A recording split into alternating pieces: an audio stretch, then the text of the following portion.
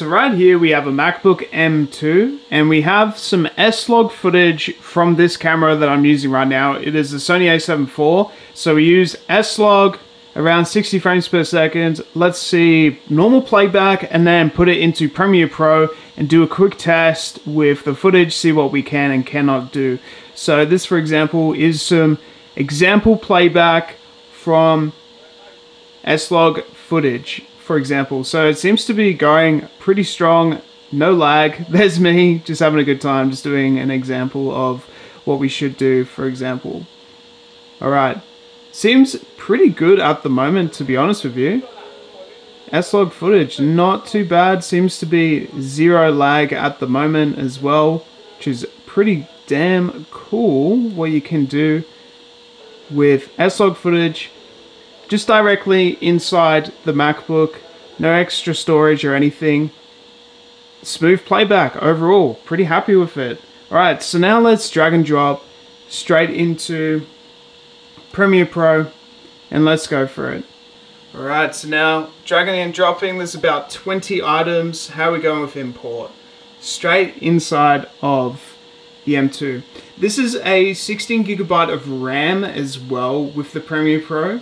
So just letting you guys know what the gigabyte of RAM is, just in case you want to know about specs. Alright, so this is the footage. Let's see playback. So this is currently a quarter. Not too bad actually at all. Let's go half. Still no lag at the moment, of course. Pretty good. Now let's try full. Pretty damn good. It is playing back really well. I'm very, very impressed. Now let's try color grading. So we go into Lumetri color options, for example. Let's see how we go. And boom. We've got our auto options, for example, or if you want, you could do some sort of color grades if you like. Pretty cool. Pretty cool stuff. You go in the creative panel and you've got all of these presets, or you could just have your own presets, for example. I just want to sort of test around and see the playback on full, what it is like. Pretty good, pretty cool.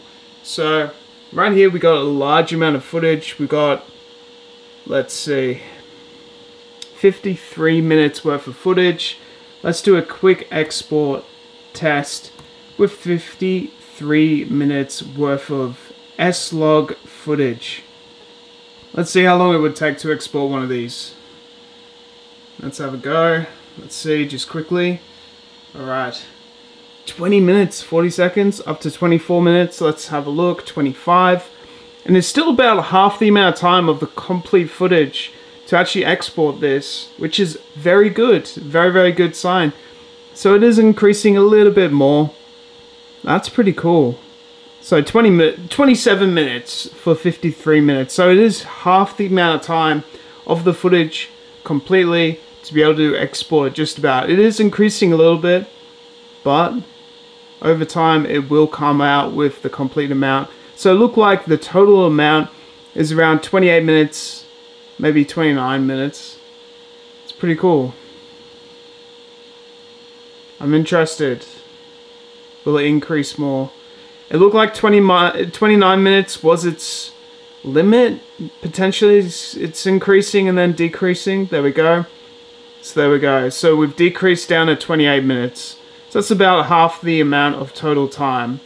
That's pretty good. So, for example, if we want to slow down the footage, how is the playback with Premiere Pro? Let's have a look.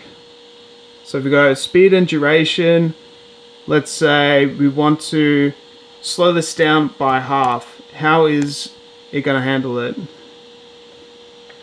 Seems to handle it actually just okay. Just okay. I know this isn't a 60 frame per second clip, but I just wanted to see with the playback, it seems fine on full, which is a really good sign. So I'm pretty happy with that. And then, for example, let's try reversing the footage. How we go with reversing? So it needs to, there we go. So it's already done it, which is really good. Let's have a look. Here we go. Interesting. Pretty good. There is a little bit of choppiness and lag. Overall, seems to be a-okay. Yeah, it seems to be a-okay now. Very interesting.